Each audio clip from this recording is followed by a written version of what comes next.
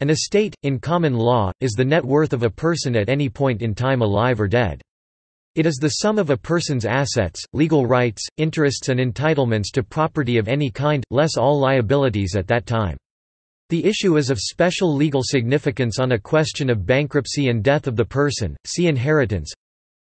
Depending on the particular context, the term is also used in reference to an estate in land or of a particular kind of property such as real estate or personal estate.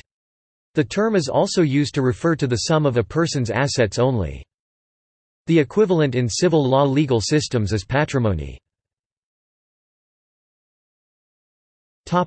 Bankruptcy.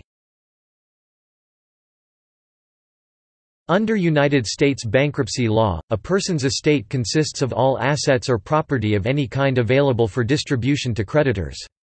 However, some assets are recognized as exempt to allow a person significant resources to restart his or her financial life.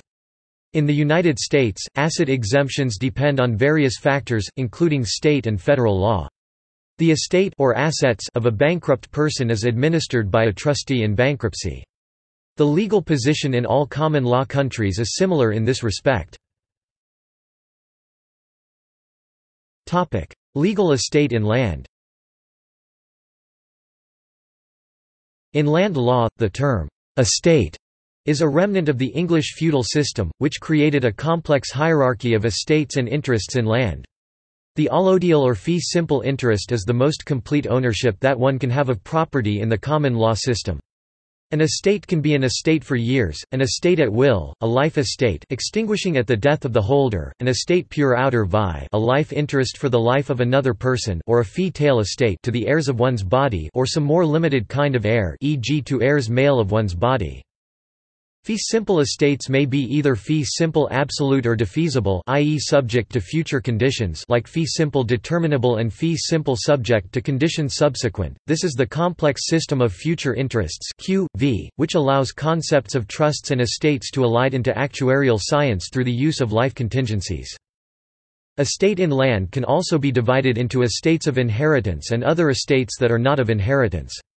The fee simple estate and the fee tail estate are estates of inheritance. They pass to the owner's heirs by operation of law, either without restrictions in the case of fee simple, or with restrictions in the case of fee tail.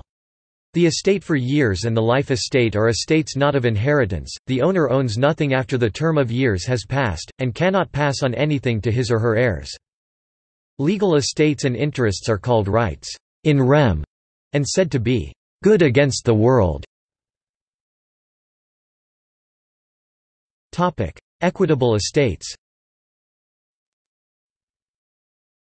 Superimposed on the legal estate and interests in land, English courts also created equitable interests over the same legal interests. These obligations are called trusts, which will be enforceable in a court.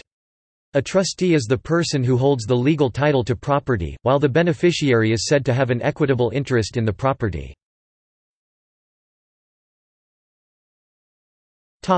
See also: Estate tax, estate tax in the United States, estate planning, literary executor.